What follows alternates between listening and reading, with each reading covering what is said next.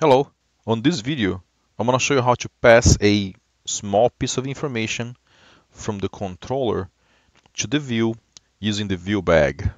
From the past video we have two views here, one the index, the other one is at page 2.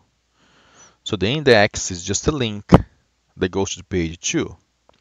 So on the controller, right here on the page 2, I want to create a ViewBag right here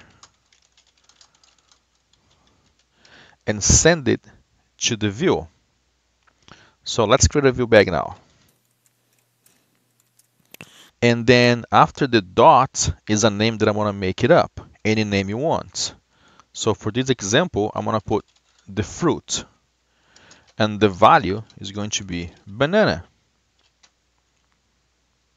So now when I go to the page 2 view, which is this one here, I can use the ViewBag to print a value right here.